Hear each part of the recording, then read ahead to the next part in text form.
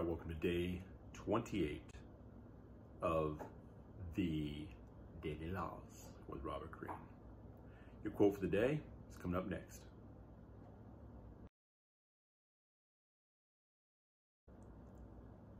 All right, so the quote for the day talks about the path not being linear, right?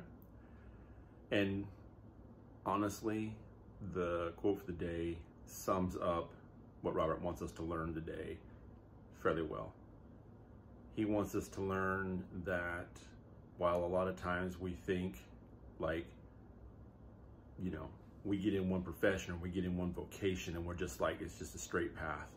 We're just gonna keep plugging along.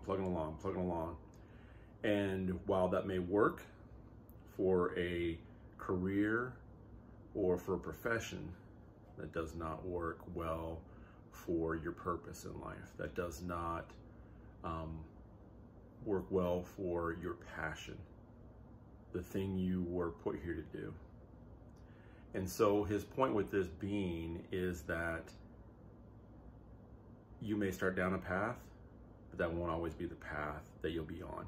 The path may take many twists and turns along the way, but that when you finally find your calling in life, when you finally find your passion and what you were put here to do, you'll know it, you'll feel it, it will feel right to you, and it will be easy for you to learn, and in time it will be easy for you to stand out amongst the crowd.